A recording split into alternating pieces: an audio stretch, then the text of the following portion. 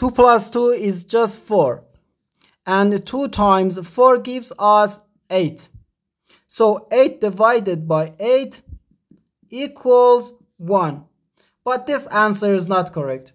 Because according to the order of operations, first we have to do parentheses, then exponents, then multiplication or division, and finally addition or subtraction. Remember that multiplication and division have equal priority and we have to work from left to right. And the same applies to addition and subtraction. In this expression, we have one division, one multiplication, and one parenthesis. Inside this parenthesis, we have one addition.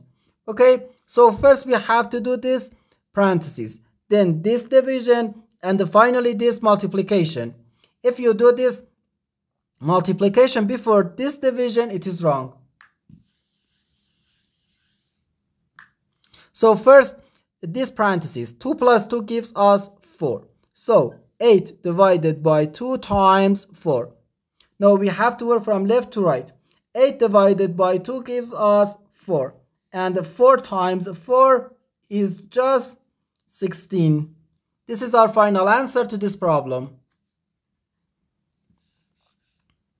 The correct answer is 16.